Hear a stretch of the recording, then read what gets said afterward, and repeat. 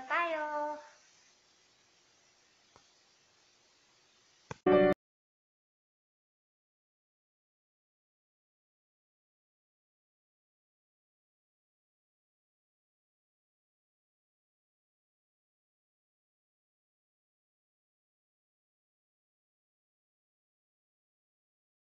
Okay guys, for today, makisumba po tayo sa gagawin ko.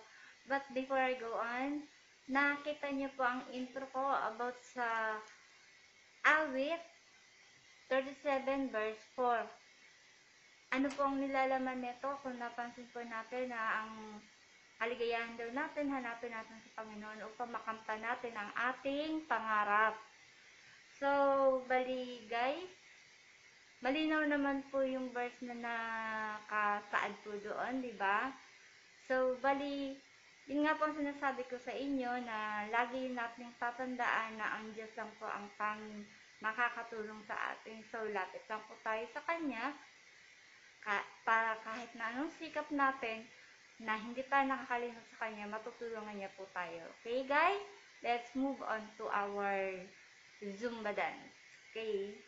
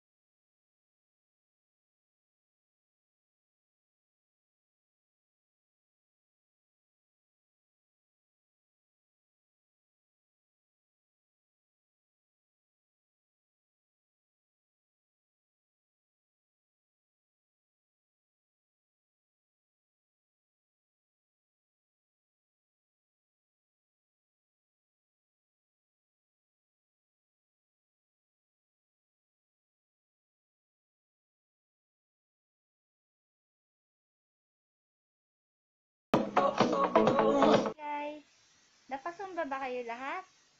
Hope you enjoy it. And before I end this video, bali i-share ko po sa inyo ang another healthy tips, your Ate G. Ang i-share ko po sa inyo ay yung tungkol sa maligamgam na tubig na may asin, na mainam po ito sa ating katawan, guys. Kasi na ano ko na, proven na po ito dahil lagi kong ginagawa ito. Once na masama po ang pakiramdam ninyo, pwede po kayo mag-take ng tubig na maligamgam, lagyan niyo po ng konting asin. Huwag po sobra, baka maano naman ang lalamunan nyo. And, kung nangangati ang lalamunan ninyo, pwede nyo itong lagyan ng isang kutsaritang suka. Ilagay nyo po sa maligamgam na tubig na kalahati lang po sa tasa. Para mainam po, para medyo makaano po yung lalamunan ninyo. Yung umayos-ayos ang pakiramdam ninyo. Okay guys? Another healthy tips naman ang natutunan nyo for today. Okay guys, thank you for watching. Please like and share and subscribe. Sa mga hindi pa po nag-subscribe, subscribe na po kayo para makita nyo po lahat ng aking mga videos. Okay guys, once again, thank you and bye-bye. God bless us. Keep safe.